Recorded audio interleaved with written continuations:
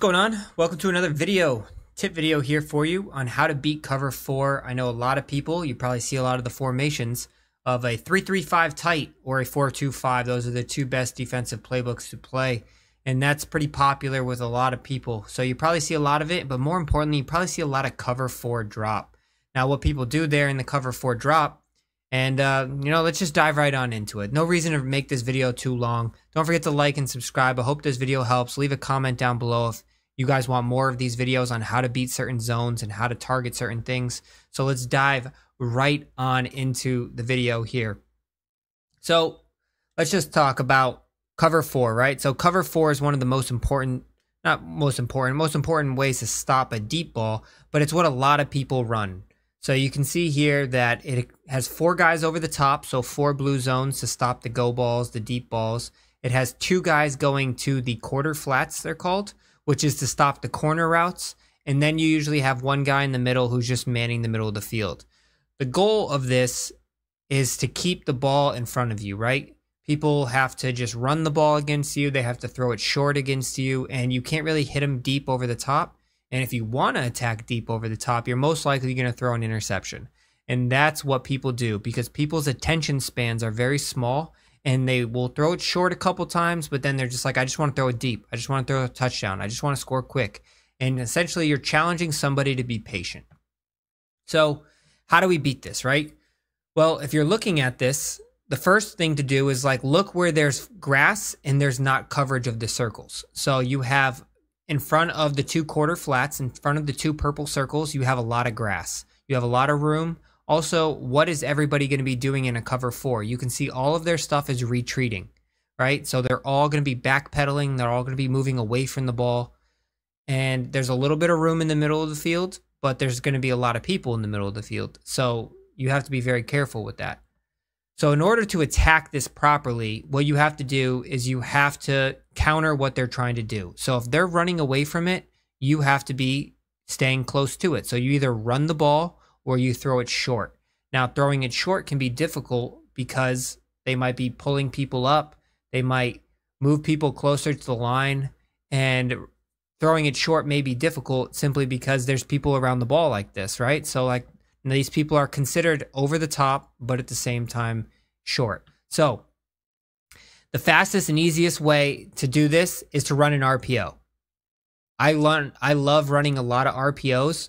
If people are going to be retreating, get the ball out quickly. Throw the ball short, and the fastest way to beat a cover 4 is on the sidelines and short, like hitch routes, flat routes, anything like that. Now, why do I like running RPOs? Because in order to beat cover 4, you either throw it short or you run the ball against it. This gives you the option of both. So today I'm going to teach you how to read this RPO. So if you want to throw the ball, right now we're looking at 2 things. We're looking at R1 and we're looking at the guy who's on R1. If this person stays with our person, we're going to hold the ball and run the ball. So in order to run the ball in this situation, you don't hit anything. You just hike it, and then you just don't hit anything with your controller, and then you just run the ball. All right? And that will run the ball. Now, if we're watching the guy who's on R1, if he does anything, if he steps inside, tries to attack our triangle route, if he stays where he is, he's done. He's done for. And he's supposed to be retreating. So what you do here is you hike the ball, and then you're going to hit R1 quickly. He retreated, boom, and you're out on the sidelines and you're gone. 15 yards, boom, just like that. You don't always have to throw the ball 15 yards to get 15 yards. RPOs are one of the biggest and best things, and I'm going to do an entire video on all the RPOs and how to read every single one of them. So you're definitely going to want to like and subscribe to check it out. But if you want to beat cover 4, the fastest way to do it is to run an RPO. And even if this bubble was taken up, say he hot routed his guy, right? And even if they cover R1, you still have a hitch route on the other side that you can throw. Same thing, short routes, chew up the yards after catch. Boom, 8 yards. And then you just do this over and over again. And then if you wanted to, I love using Wake Forest's playbook because they have so many options for RPOs, right? So for instance, we can do this one right here. RPO read Y flat. This is another one. Someone's in cover 4 again. Same thing, same read. The A is it's your read. If he moves at all to the inside, we're getting on the outside there. If not, you just hand the ball off.